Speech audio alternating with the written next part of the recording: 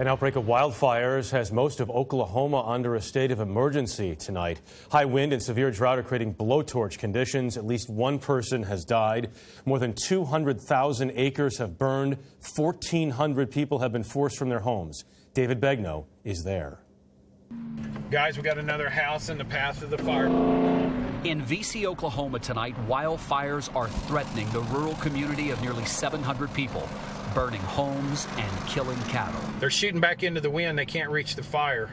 In some places, the fire is spreading a mile every 8 to 12 minutes. Come here, get out of there. That wind changed. Since yesterday, more than 200,000 acres have burned across rural areas of western Oklahoma. All these power lines, just saw 3 head of dead cattle. The largest fire burning is the Ray Fire in Dewey County.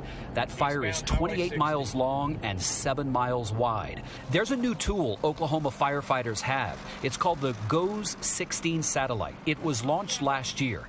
It's precise enough that forecasters at the National Weather Service are spotting small flames in rural areas before they are reported by people on the ground.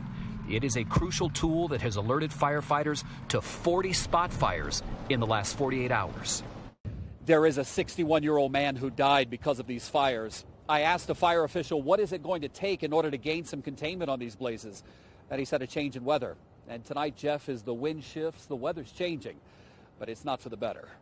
Frightening conditions there. David Begnaud in Oklahoma, thank you very much.